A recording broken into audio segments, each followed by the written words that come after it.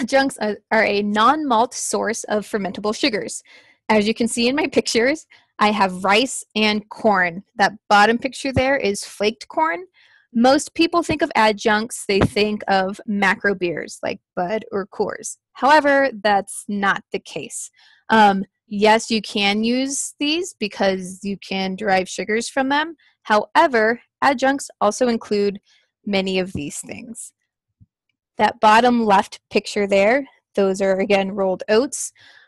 You can use them for, like I said, head retention and then mouthfeel. At Fiction, we actually make a lot of New England style hazy IPAs. The protein from these particular adjuncts allows for the haze in the beer, as well as the soft mouthfeel that you typically don't get in a West Coast IPA. The center there, where you have your syrups, honey, and then that bottom there is Belgian candy.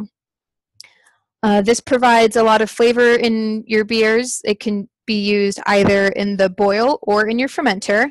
The Belgian candies you typically would like to use in your boil so that they may dissolve.